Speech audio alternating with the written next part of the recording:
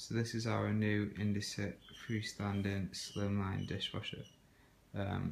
It's a white one which looks quite nice, it's quite a minimal look. It comes with a 5-year guarantee on parts from Indesit there. And when we get up close you can see that it has 5 wash settings. So we've got Eco, Intensive, Normal, Rapid and Pre-wash. Personally we like to use the Eco the most because it actually uses very little heat with the water and puts it on for a much longer time. I think it's roughly 3 hours. So it doesn't actually use much electricity at all. So we just put the plates in after tea and leave it on overnight really, and then wake up in the morning and empty it.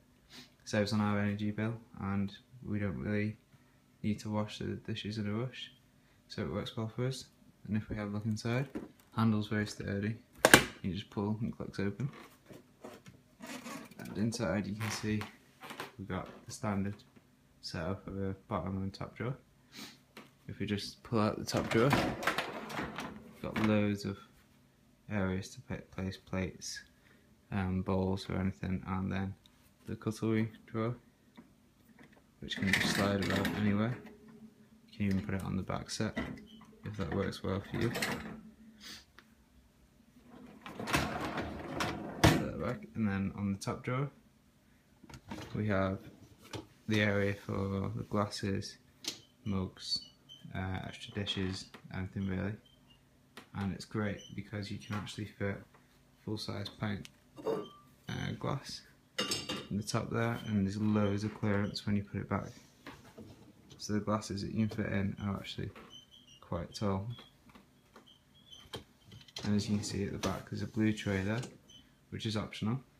And if you just pop that out if you don't want it, it's basically just for putting the cutlery and the larger cutlery and the larger knives, scissors in, and it's great. You can just put them on top there and then they stay on there above any glasses or mugs that you might have underneath, so you don't have to trap them in with all the plates. So that's a brilliant idea.